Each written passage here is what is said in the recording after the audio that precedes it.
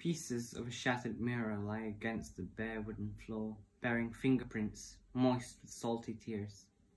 The dark, cloudy arms of the shadows weave their way around a room cluttered with memories of a forgotten time.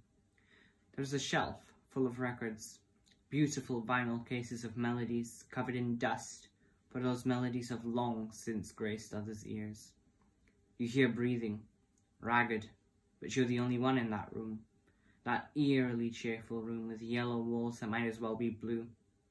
Open the door, a voice says. Your hand wants to grab the handle, but at the same time, it resists. The breathing grows louder, healthier almost, for it no longer sounds like nails against a window, but blades against fabric. Listen closely, you tell yourself. But is that really you?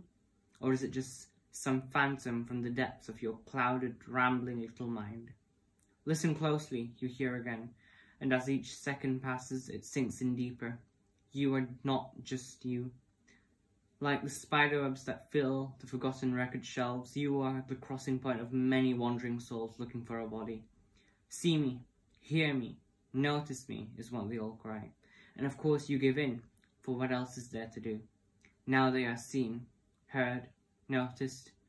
Stare into the pieces of that shattered, gleaming mirror and see how you are a vessel and what's really there is not you, but me, a harmless, wandering soul.